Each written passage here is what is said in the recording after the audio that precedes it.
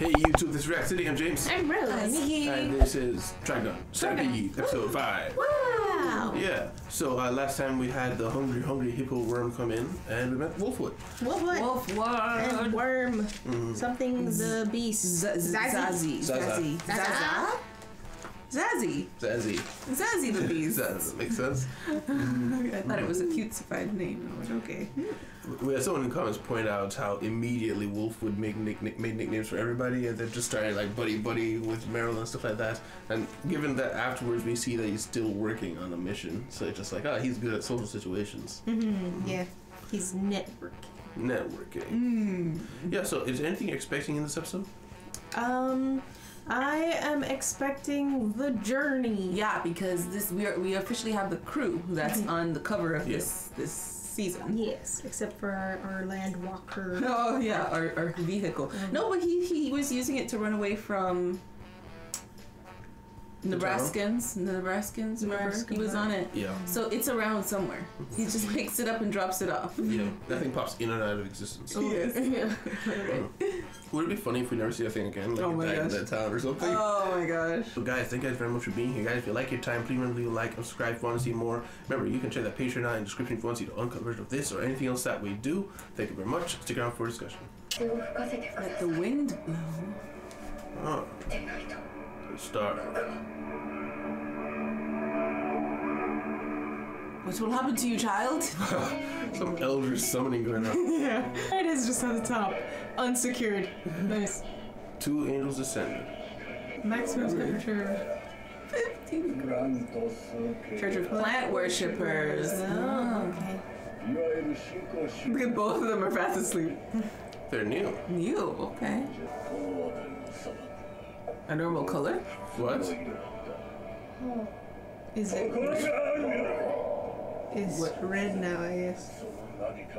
He needs water. Yeah. Oh, okay. He's awake. Oh! Is this familiar to you? Deep crimson. Chilling, get it? Why are you going to another city? Die your car. Okay. Oh no. Sacrificing people? No plant. That's why they're praying.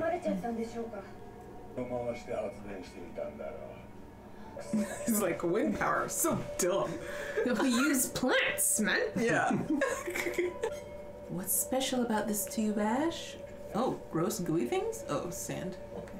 This clothing, isn't it? Yeah. Oh! Dip. Oh, I guess that's religious, and they're like, don't touch. Maybe it's the robes of all. Oh, it's the thing! Oh my gosh. Oh, but it knows it's... Oh no, I think it's another, What a waste. You've been in this town all of 5 minutes. Yeah, and look at the craziness that has come to it. Hide inside. Ruining the town. That's their beautiful whatever that is. Oh, he disappeared. Look at that. Oh, okay, smart. Blast him. No, the big side. Doesn't do anything.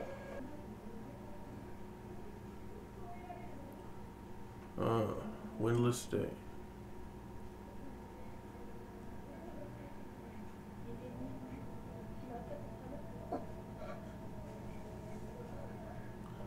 Run. Run right into the machine's hands, probably. Oh, or run out into the desert. That works too.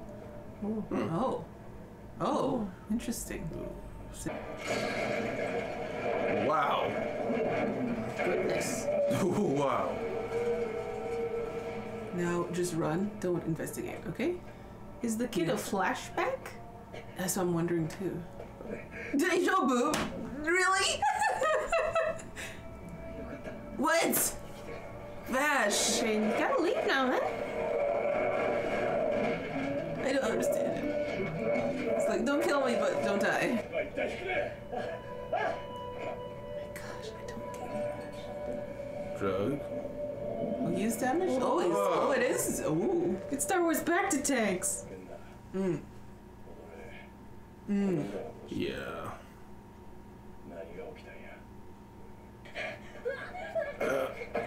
Because the desert's not as red anymore either. Oh yeah, yeah. Oh, Bash. Oh, Bash found him.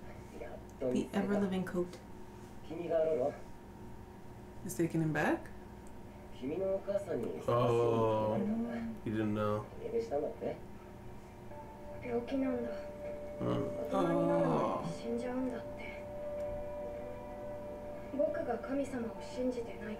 Don't believe.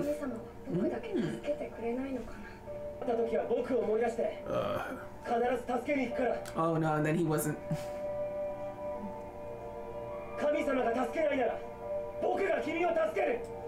Oh, come on, Vash. Can't make such promises.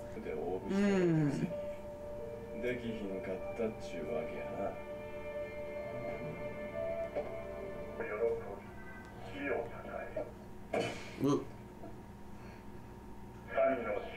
Oh, okay. The doctor. It's the doctor.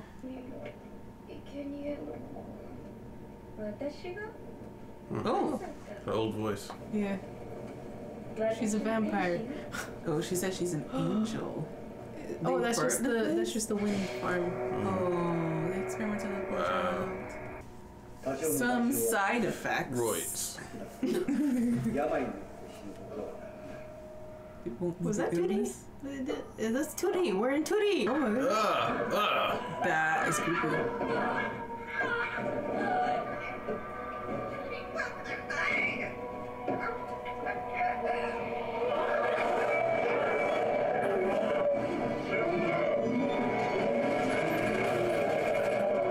Hatred.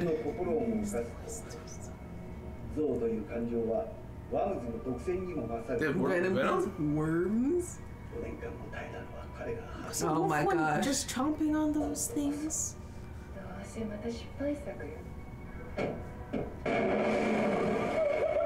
Oh dear. I'm home.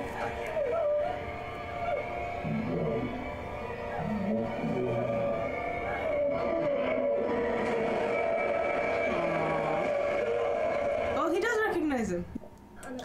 He knew him the whole time.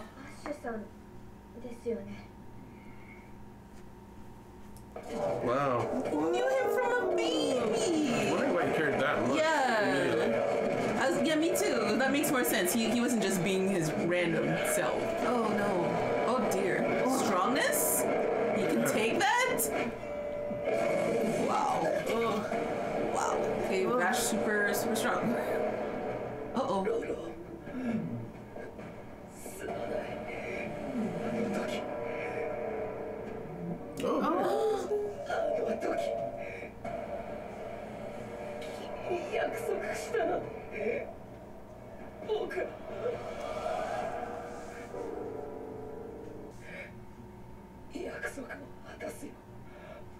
What are you gonna do for him?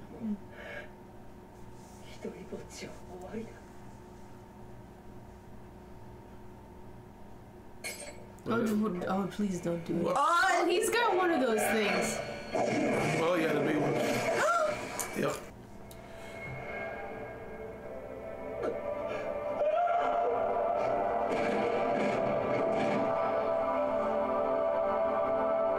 just as we were getting through to him. Dang it, Wolfwood. What?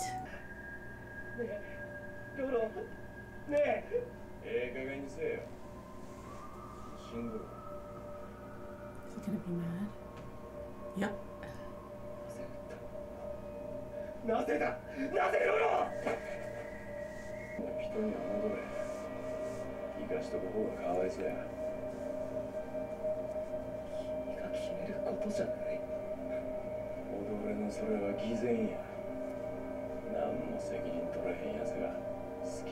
Oh, that's a low. Jeez, Wolf. Yeah, he opened himself up to you and you just stabbed him right inside. Like in 5 minutes. Oh my gosh. Oh, and now wind is blowing. Wind. Huh. Rolo was the wind. I was gonna say. That kid really was cursed. Turn? Yeah. Wolfwood? Nicholas. He's a creation of the Doctor. The Punisher. The Punisher. Oh my gosh, it's alive. The city's alive now. Oh, wow. Wow, it's just like the city's alive. Oh, that's sad. Really sad. Wow. Discussion. Sad episode. Yeah. Just for the sake of being sad, apparently. I think it comes together at the end, but I want to say that for the ending. Yeah. So like from the very beginning, they're talking on over this radio. They could hear, I guess, the local radio, which is praising some angel, which 2 angels will come from the sky or something like that. Oh, maybe I was thinking maybe what's his name, Knives, was like, hey, go out you two and make a cult about me. Yeah. And I'll use it later, basically. I believe that. Oh boy. Yes. I mean, they're the people what was it, E.G. Bomber, is already like, oh my gosh, it's God. the guy! Yes. Yeah, so that's what I'm thinking is happening. I believe it. So what was up with this Rolo fella? Like, if they did make him, why was he just here, doing nothing? Yeah, I think he went back. They sent him back home, and he tried to, say hi. Mom, it's me. Everybody's scared of him. The hatred, heightened emotion makes him go crazy, kills everybody, and he just stays there. What else is he gonna do? He doesn't have any directives. They just made him into a monster. Well, that's what I'm saying. Like, so the Doctor's been making these experiments, but for the most part, everyone we've come across seems to have total autonomy. Like Nicholas, they just talk about, oh yeah, he's doing experiments, right? Like we don't exactly where he is. They're not sending him out to do something. Maybe they sent him initially or something like that. But it's just that combined with this guy just sitting in a city for maybe 20 years. Like, what is he building towards that he doesn't need these scraps of these experiments? Well, they called him a failed experiment, so I'm wondering if when the experiment fails, they just catch and release. Okay, I missed that line. Well, yeah. Yeah. The girl said he was a failed. He was gonna fail too. Is what she said. So I guess we can assume that he did fail and he just sent him back. Versus Nicholas Wolfwood, he's on a mission, we know. So he also is. We see him. I don't know if this is connected to what your final thoughts were on an episode. He thinks, just kill him. He maybe recognized immediately, no, that was a creation of the Doctor and he's suffering. Let's just get him out of his misery, kind of thing. And because he himself is a creation of the Doctor, and maybe he wants to be taken out of his misery. Perhaps. Yeah. I was wondering if, do you think well, I guess this is also at the end, so... At this point, go ahead. I mean, pretty much everything is interconnected at the end. Do you think if Wolfwood hadn't shot him, if he would have been able to be saved? I think there's this is anime, we could say, of course, there's always a chance, but I would say no, because of what they did to him. They literally changed the way his brain works so that his emotions always get exploding. Yeah. So even if he does come down in that moment, Bash could say or do any little thing and it just trips him, or somebody else does something. It would be very hard to control him. Yeah, I saw like a sliver there where he looked at Vash and he recognized him and he saw what he was saying. So I could see him just becoming like the berserker that hangs out. Yes. But past that, he's not really... I don't want to say it has no hope for a regular life, but it would have been a torturous existence. Like at war with his inner self, constantly. And they don't have the tech to help him. No. Yeah. So, but what you're saying about maybe Nicholas himself, he's looking for someone to take himself out. If he's also an experiment, that would explain why he took so much issue with what Vash said. As I can talk a big game about saving people. He gets upset when he hears that, because from his perspective, he knows you can't save people. Like, he can't be saved. So why are you acting like you could save this kid? It's like false hope. Yeah. Mm-hmm. Yeah. Mm. Yeah. That makes sense. I'm glad we got I'm glad to know that they didn't just have Vash just suddenly so connected to this child. Remember in the middle you're like so confused, like what do you mean you're gonna come back and say you just met him? Apparently not. Speaking of which, does Vash not age? I guess not. It's been 20 years. Yeah. It's been 20 years since he last saw him as a kid. And then he saw him as a baby and he looked exactly the same. Yeah.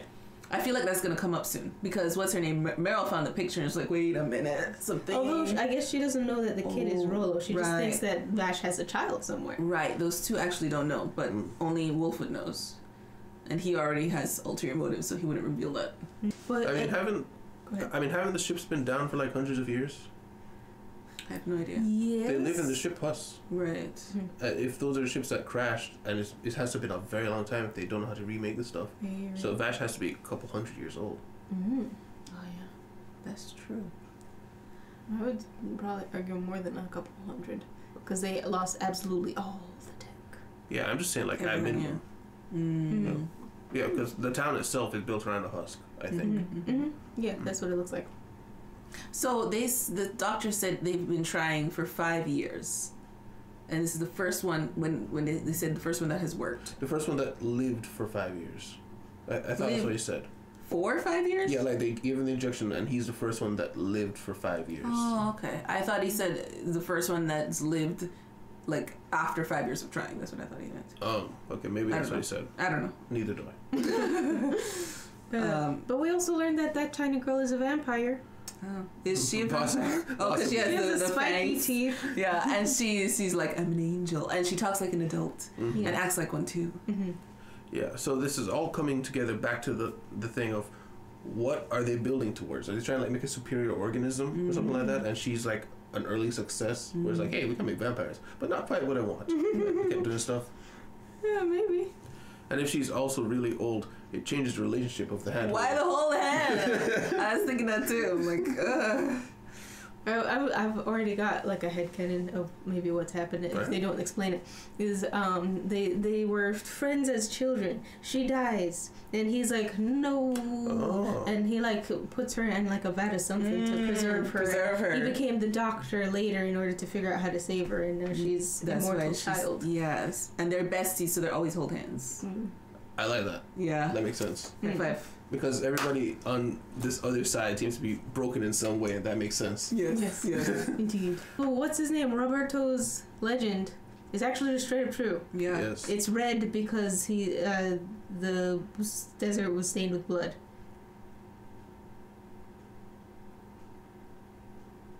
It's just wait. I don't remember the whole Roberto story. Basically, there was a monster. It appeared in the middle of the night out of nowhere, and then laid waste to the city in the desert, and that's why the desert is red because it used to be a normal color. Right. And when we were with the kid, the desert was a normal color. Yeah. It actually was. Yeah, but stained with blood? I want to refute it, but like, there's nothing else. There's nothing else, because they don't get rain, so it's entirely possible that it's just the sand on the top is just, it's bloody sand. I guess.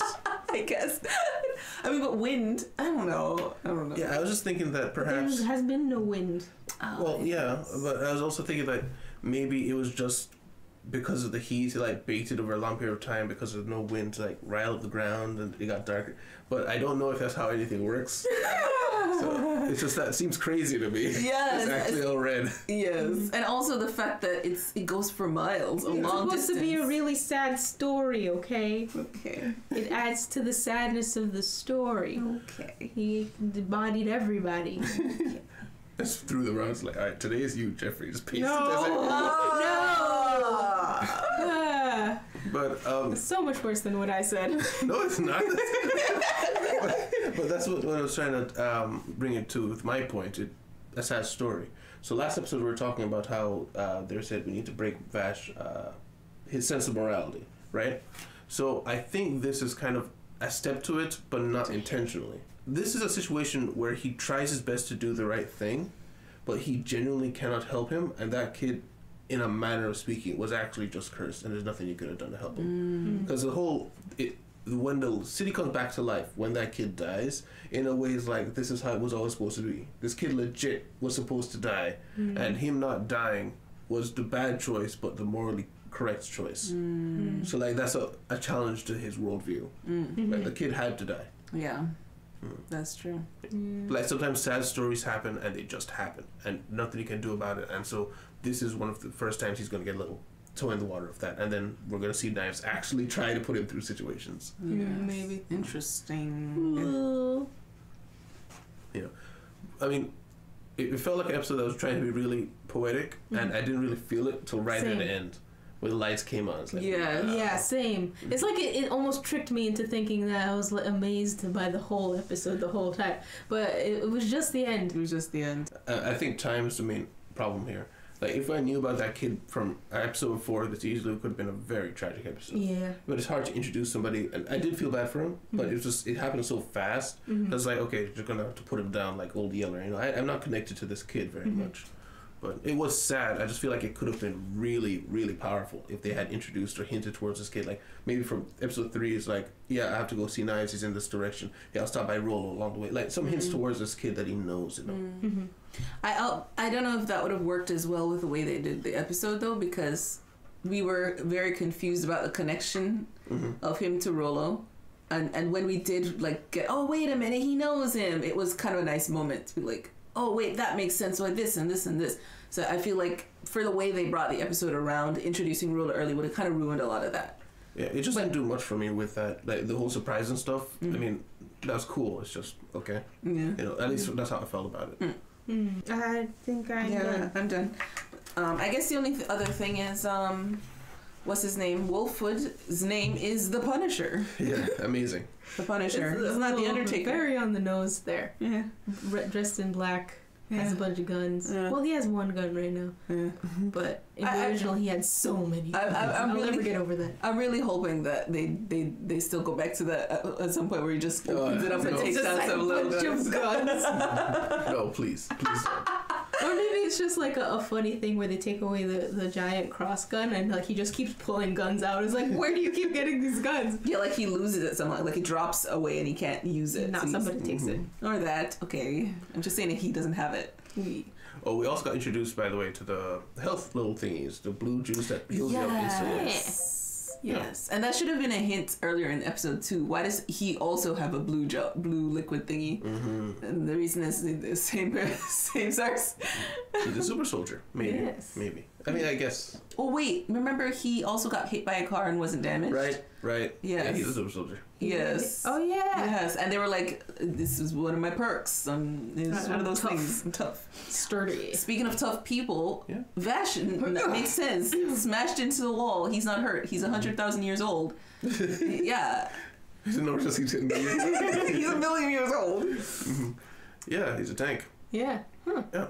I'm very excited to see the next episode. Yeah. So, guys, thank you guys very much for being here. Guys, if you like your time here, please leave a like, subscribe if you want to see more. Remember, you can see the uncut version of this if you go down to Patreon down below, and also you can see the merch story where you can see the clothes, like the stuff that we're wearing, or the night version of these clothing. Also, leave a comment. What did you think about the episode? What do you think the whole Rollo story meant, and did it hit you the way it was trying to hit you? Thank you very much. See you next time. Goodbye. Bye. Oh, bye. Special thanks to our patrons, Tyler Costin, Jake Farrell, Robin Berglund, Alex, and Alexander Dietz.